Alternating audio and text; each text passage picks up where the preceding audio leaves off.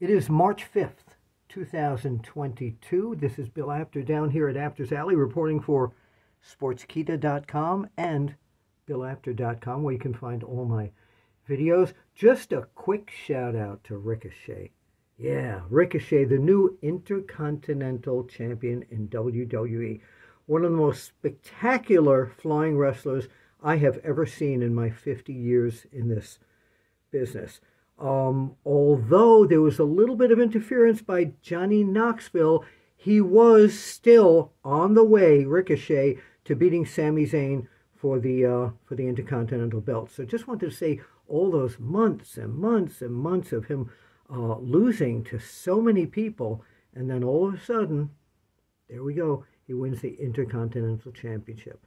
Congratulations, and yeah, hopefully we'll see you at WrestleMania too. This is Bill Apter, and I'll see you eventually at the matches.